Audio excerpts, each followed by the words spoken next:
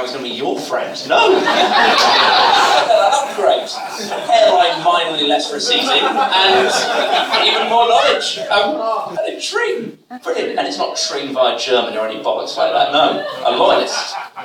God, this is going to be fun. I'll leave the stage now and let you do your work. Ladies and gentlemen, Dr. Jonathan Runions!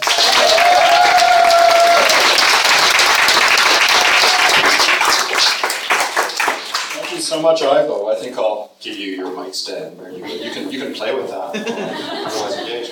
So, hi, Bright Club. Anybody ever been bitten by a spider? No? Yes? Oh, yes. Did it work?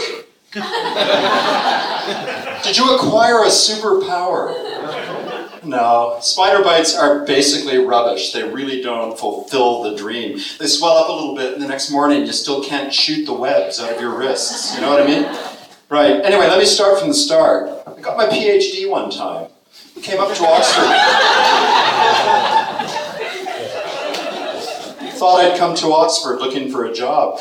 Didn't realize there was another university in town, so went into Oxford Brookes. The nice lady at the reception counter gave me a job application form, so I had to fill that out. Put my name at the top. Dr. John Runions, mild-mannered scientist. I had to list my skills on this form, so I said, well, I tinker with genes. I do genetic modification.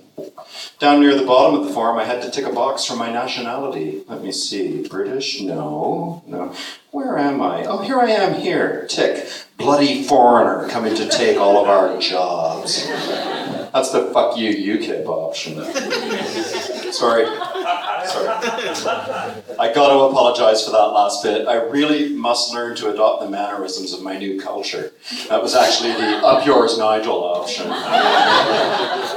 Anyway, the upshot of all of this was that it worked. Oxford Brookes gave me a job, they gave me a lab, and they said, okay, go out there and do good science things. So now, the first thing that a new scientist needs to do is to get some funding from somewhere. So what you do is you send off a funding application to the government.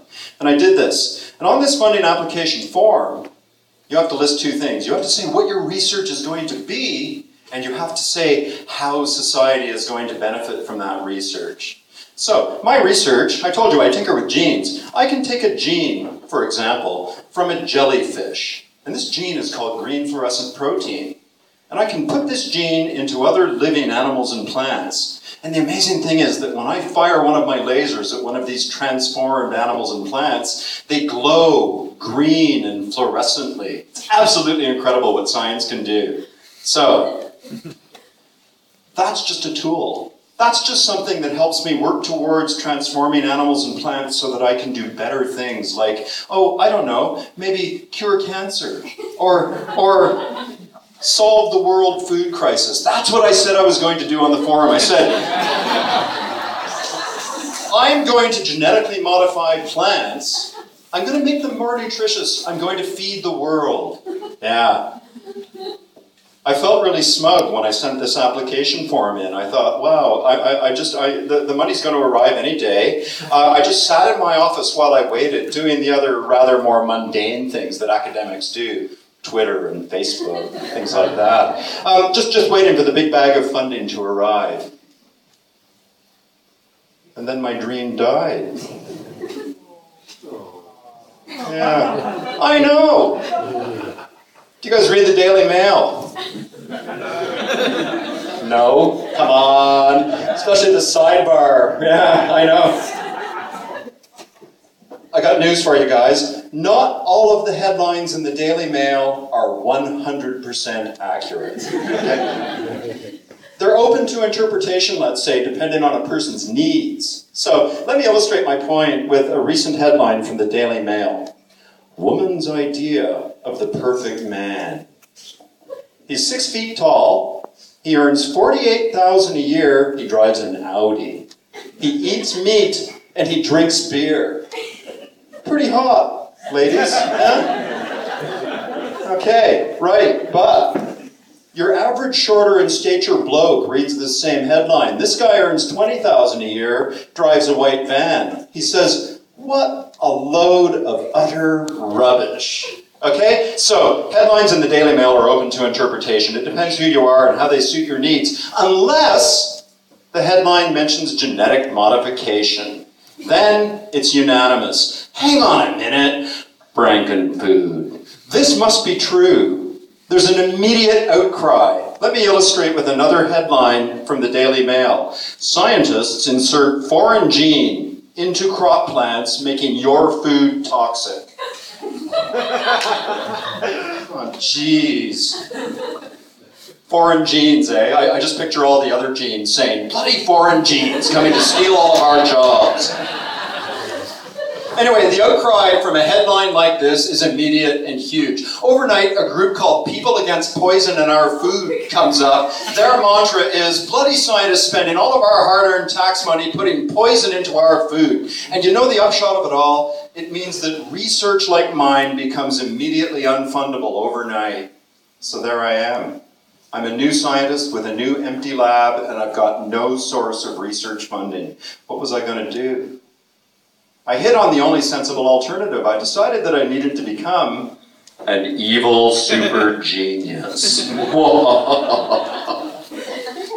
So, what do you need if you're going to be an evil super genius bent on total world domination? You need, let's say, a costume, perhaps a sidekick, I don't know, a lair. Oh, no. The most important thing if you're going to be an evil super genius is to have a superpower. So, have you guys looked at the catalog of superpowers that are out there? There are thousands of them, but all the good ones are taken. There's nothing left for me. There's only like some rubbish, really niche-y kind of superpowers left. Let me see if I can think of an example. I don't know. Maybe Flexi Girl. It's not what it sounds, guys. Flexi Girl's superpower is that she can fold a map back the way it started every single time. She'd have to be a girl because the bloke would have never opened a map in the first place. So what was going to be my superpower? I thought about this. I thought I could genetically modify myself, couldn't I? I would be green and glowing, but then I thought, does the world really need another green and glowing superhero? Probably not. I'm not being racist. I'm just saying.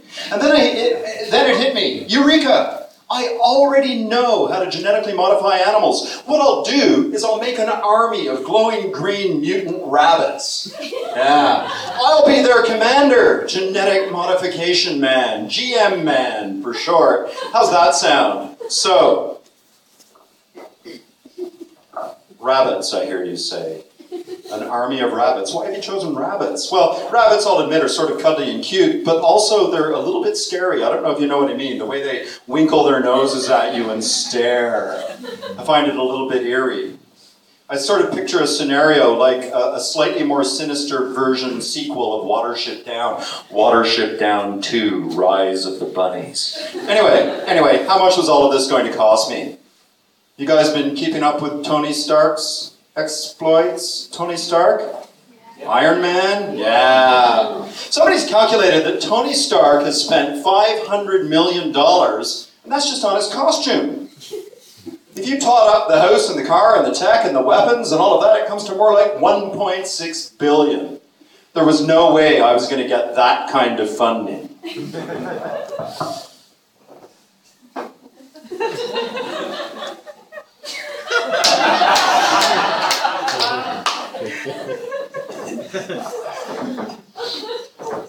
It would help, of course, to be independently wealthy.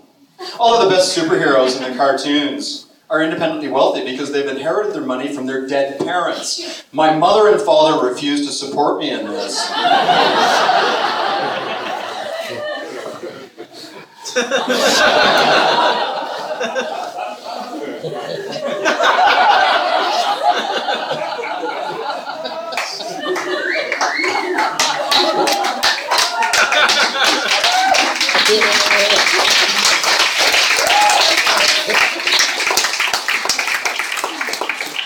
Oh, Mom.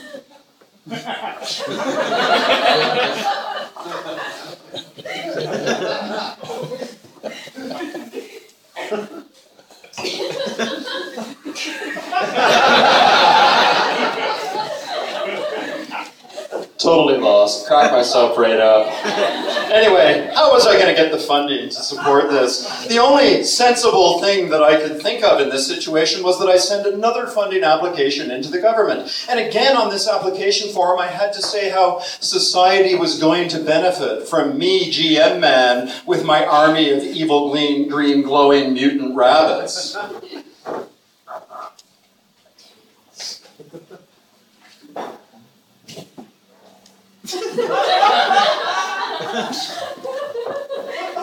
I had to lie my ass off.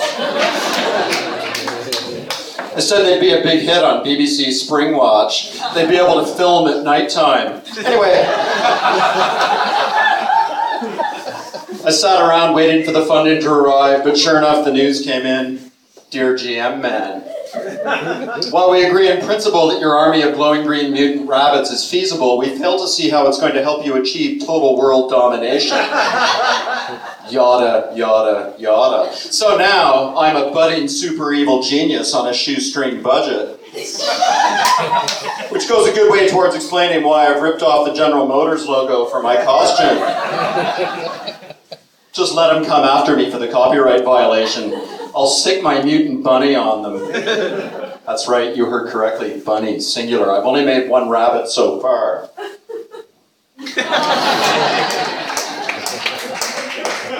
But when I make a second rabbit, you people will rue the day. You know what rabbits are like when they get together. And once I've got my army of glowing green mutant rabbits, there's only one more thing that I'm going to need to be living the true evil super genius dream. That's a sidekick.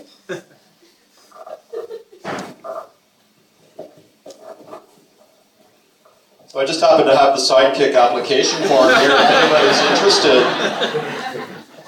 In lieu of pay, I promise a costume just slightly less sexy than this one. Remember, when you come to the part on the forum about how society is going to benefit from you being GM Man's sidekick, lie your ass off. I don't want to spend the rest of my life cleaning green glowing poop out of those rabbit hutches on my own.